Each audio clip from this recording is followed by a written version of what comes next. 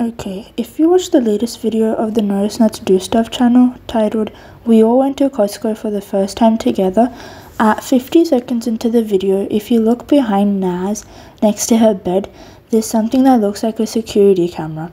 But why would Justin and Brooke put a security camera in their own daughter's room where she sleeps?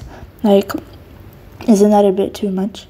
I know the Notice Nuts address has gotten leaked quite a few times, and I think some people even sneaked in, although I'm not fully sure about this.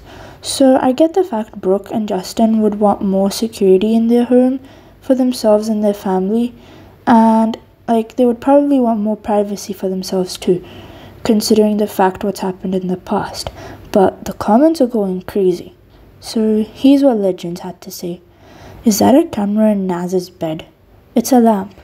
They have security cameras all around their house since they dealt with people trying to get into their old house's backyard and hurt the guinea pig. But they wouldn't put one in her bed. Yes, they would. It's a lamp. Their parents aren't that strict. Luckily, it's not a camera. In the room she showed, it was a lamp for reading. I don't think Brooke or Justin would go to that extent. It's a lamp. It's very common in Australia and Europe to have a long lamp that turns on when you click on it. If it would be a camera, it would be in a position so that you could see only her legs. And well, another person said a similar thing.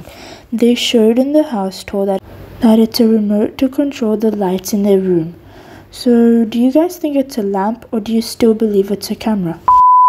People trying to get into their old house's backyard and hurt the guinea pigs. But they put a said a similar thing. They showed in the house tour that it's a remote control to